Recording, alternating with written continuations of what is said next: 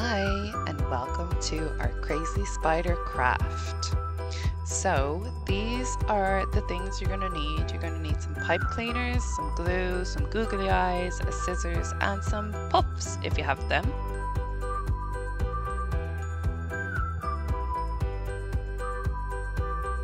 So first start off by taking 4 pipe cleaners and making sure they're all the same length. Then you're going to find the midpoint and you're going to bring them up together, keeping your finger in that midpoint.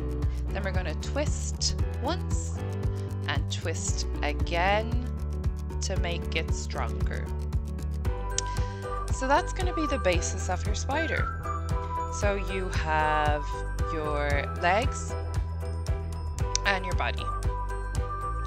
And so then you just maneuver your legs, shape them the way you want them to be shaped, like spider legs. And once you have the spider legs in place, that technically could be your spider. Now, I'm going to show you an extra step that I like to do just to make it a little bit more realistic.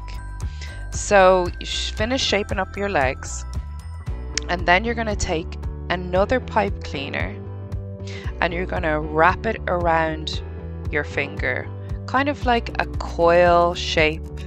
Just twist it all the way around your finger. It's going to look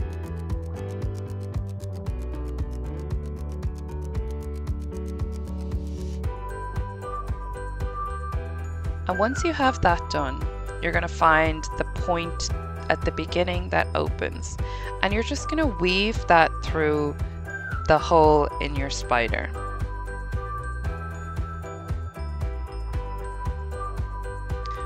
Once you have that weaved through, turn it over and make sure it's securely done.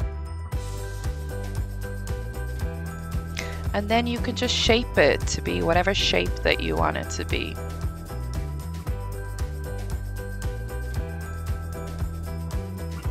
Then you're going to grab some glue and put the glue on the spider and just saturate the top part of it.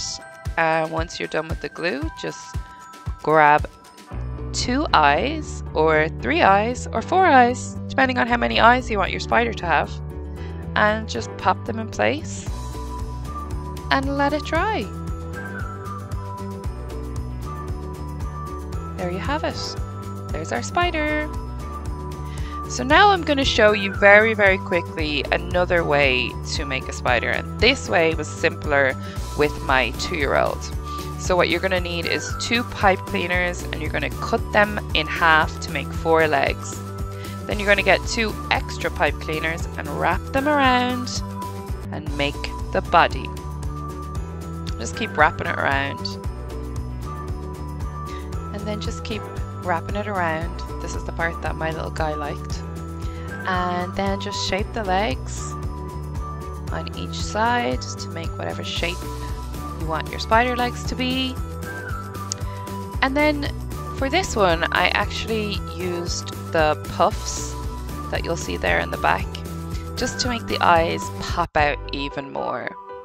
So I put the glue on the puffs, and then I put the eyes onto the puffs, and then I glued the puffs onto the spider. So you just let them dry, and there you have it, spider number 2. There's a number of different ways you can bend the legs and different color pipe cleaners to make different types of spiders. But yeah, enjoy, and happy Halloween to everyone!